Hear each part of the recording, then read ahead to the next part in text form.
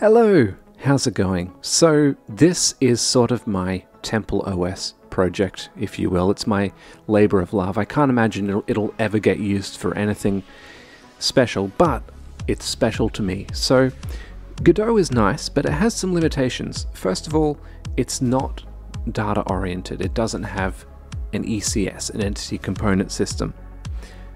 Secondly, although the Godot documentation is excellent, it's probably amongst the best, the 3D portion of the engine is a little lacking in documentation. Or I don't know, personal opinion, it's actually pretty good, but long story short, I just felt like making my own thing. So this is unveiling the Art et Metiers, bonjour monsieur, engine. Art and science. It's free and open source, runs on Python just for the lols. It is data oriented, it has its own ECS architecture and everything. And yeah, I mean, if I run it, it's not super exciting. This is the same demo scene that if you've been watching my channel, you've seen this a bunch of times. I guess what is exciting is the way these updates are happening. So currently we have about 200 cubes, they're all updating.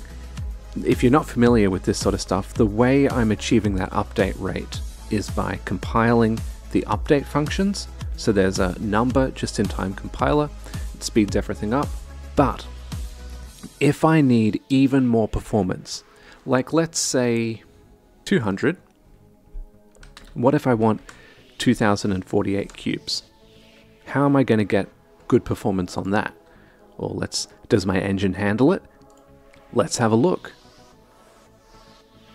And as a matter of fact, it does handle it. That's 2048 cubes. They're all updating in real time. And my engine's handling it just fine in Python. Now I'm cheating a little bit because it's not actually in Python. What this engine does is when the number of objects reaches a certain amount, instead of updating on the CPU, it updates on a compute shader.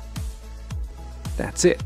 That's the trick. I'm also using compute shaders. So what I thought would be really cool would be to make a simple game engine which is geared towards like nice, you know, little retro arcade style games, but it also has compute shaders running under the hood to really juice them up. And if you're curious, because I looked into this, there has to be a point at which running a compute shader for a small number of objects is wasteful.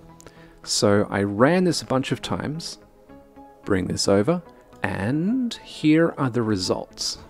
So in blue, we have the CPU, that's those compiled functions. On the y-axis, we have the frame rate, and on the x-axis, we have the number of cubes. So you can see that for a small number of cubes, the CPU is doing a better job than the GPU on the surface. I mean, it's still incredible performance from the GPU, given that we have a work group size of 64 and 63 of those threads are being wasted. Like, it's still doing an incredible job. Fundamentally, they have the same growth curve because we're still dealing with the fundamental problem. If you double the number of cubes, there isn't really a way to get around that. You can have more threads, but you're still doubling the number of cubes. But I identified that at about 512, at about 512, that's the cutoff point at which the GPU really starts to outshine the CPU. Now, just in case you're interested, the limitation that I ran into, really, was on the Python side. So if I go and make 64,000 cubes, this will have a horrible start, basically, because I'm going through a vanilla Python loop to construct those things. And I am using a doubling strategy on the underlying buffers, but it still has to go through a vanilla Python loop 64,000 times. Like, that's rough for anything. But there we go, that's 64,000 cubes. That didn't take too long to load. It took ages to load. We're running at 378 frames per second, and everything is updating, and this is being done on the GPU, data-oriented design. There you go. Just if you're interested, I thought this was sort of cool. These are being generated with a uniform distribution. So here we have a cube of cubes.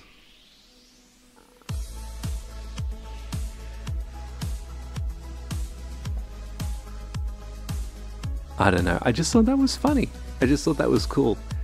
Sort of weird, but yeah, 380 frames per second, 64,000 cubes, updating on the GPU. Art et Metiers. So, as I said, this whole thing is free and open source, and it's available online, but I sort of did a bit of a funky thing here, and that is, I wasn't that interested in spending the time to set up a proper DNS server, or DNS, so here's how we're going to do it. This is sort of hipster style, okay? This is sort of a niche thing, not a lot of people know this. If you go to your browser and type in the following IP address, 143.42.39.115, okay? 143.42.39.115. That is the website. I'm not going to bring it up now, it's sort of a surprise. Now I want you to know, this web design is intentional, okay? Because the web pages that I appreciated over the years were Lazy Foo is a good website, and Lode Van der Veen. And this, in my opinion, is probably the pinnacle of web design, so just bear that in mind. Okay, now I'm joking around, I'm being silly, but yeah, I mean, I guess that's all I was going to say. So over the coming days and weeks, I will be writing more tutorials and examples for this framework. I'll be sort of checking out the edge cases, rounding off the bugs and all of that. Still in a pre-release state, but I mean, that's my announcement. I hope you're excited. I'm super psyched. It's fun to have a little project, and yeah, have a good one. I'll see you again soon. All right, bye.